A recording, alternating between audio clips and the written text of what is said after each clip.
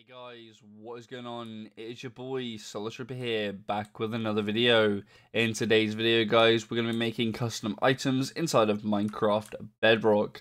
So the first thing you guys need to do is go down in the description below and download Blockbench if you haven't already got it. So let's start a Blockbench and get started. So guys, when you load up Blockbench, what you guys want to do is go to the top left here and click on File. Then you guys are going to go down to Plugins, and you guys are going to look for the Minecraft Item Wizard. This is made by the owner of Blockbench and Mojang Studios. You want to come over here to the plus and click on Install. Then once you guys have installed it, you guys are going to come down here to where it says Loaders, and you guys are going to click on Minecraft Item Wizard, just like that. Then you're going to click this big button here that says Create an Item. So as you guys can see, we've got a preset that we can select here, such as an ore or a general item. We can select an apple, which is a food source, so we can make a different type of food source. We can pick from a sword to make a custom weapon. We can pick a pickaxe and any of the armor types. So I'm going to click on apple and we're going to make a custom food source in today's video. So we're going to click on next, and for the naming, this is what you guys will choose to have the display name. When you hold the item, it'll be the little name that shows up when you hold the item. So what we're going to do, we're going to type in blue apple, just like that, and for my custom identifier, I'm going to type in Solus blue apple. Now the stack size we're going to leave as 64. I don't recommend going over this. The max stack size is 99, but it can be a little bit buggy if you do that. And Blockbench won't allow you to go over that number anyway. If I was to press enter, it will just reset back to 64. But trying to go over 99, the game won't let you anyway, so there's no point in trying. And going above 64 can create bugs. So just stick to a maximum stack size of 64 or below that. Now for the creative category, you guys can click on whatever you want. I'm going to click on items. And for this, I'm going to leave as none because I don't want it to add on to anything else that we have in the creative menu, as it is a custom item. But you guys can select whatever you guys want inside of there. Now we're going to click on next, and this is where it will give you the functionality of the item, so how your item is going to behave. So of course mine is a food, and my food type is going to be food. My eat duration is going to be 1.6, but you guys can change that to 0.5 if you want it to be really fast. We're just going to put it as 1.6, and the saturation, I'm going to put this as num 2. So we're going to put always, that you can always eat it. So we're going to check that because we want people to always be able to eat it, even if they're at full hunger. Now we can have this as furnace fuel if we want, but I'm not going to make mine furnace fuel, but I will explain this to you. So this will make it as good as coal, and you can make it all the way up to coal blocks, or even more powerful by putting a custom number in here.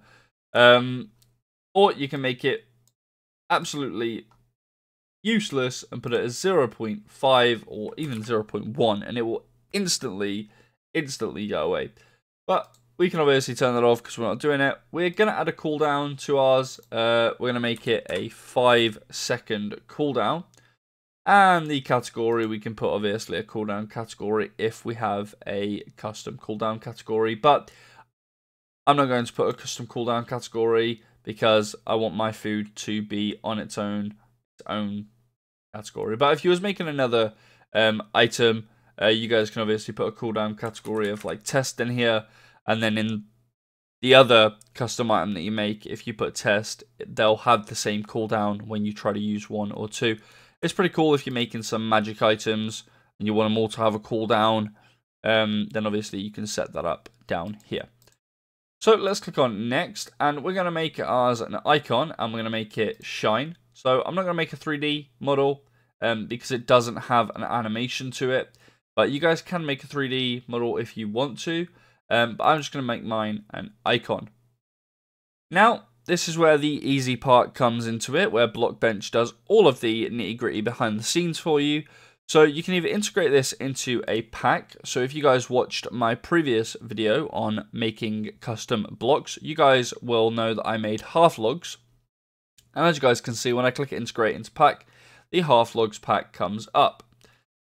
Or you can export it as an MC add-on. This just allows you to share it straight away if you was putting it on MCPEDL or anything like that, or sharing it to your friends. Then obviously you can export it as an MC add-on straight away. Or you can export it to a folder, and this will put it in your development behavior pack folder and your development resource packs folder, and where you can create a pack name and an author. So my pack name is going to be custom food, just like that. And for the pack authors, I'm going to put Solus. Then you can select a pack icon if you want to, or you can just leave it as blank and Blockbench will make one for you. After that, you're going to click on next and then click on next. Now, this is where you would mess around with the texture of your item.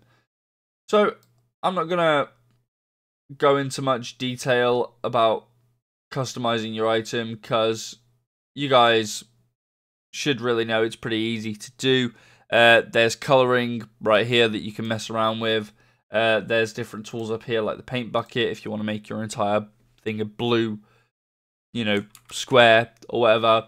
There's an eraser here if you want to get rid of some things to make it invisible, or erase it, basically make it invisible, and other things like that. But I'm just going to make a weird looking apple here. We're just going to make a blue mixed apple. I'm not going to put too much time into this. We're just going to do this. Why not? This does not look good at all. But yeah, we're just going to leave it like that. Okay, that is my blue apple. But when you're done, you guys can press Control S and that will save it. So let's go back to this. There we go.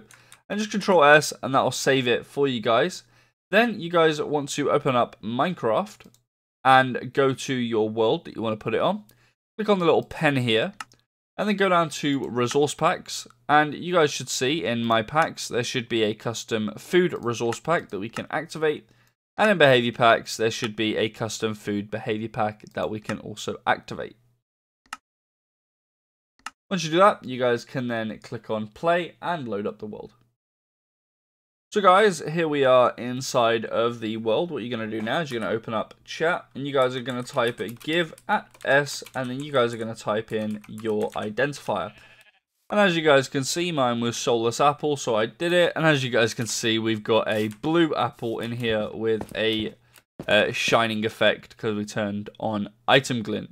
And as you guys can see, we can eat it, and as you can see, it has a cooldown.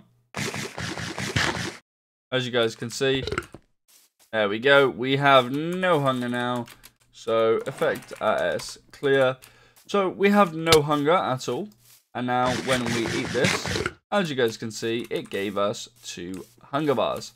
But you guys, that is how you make custom items for Minecraft Bedrock. If this video did help you, please do leave a like on the video and consider subscribing to the channel to help this channel grow.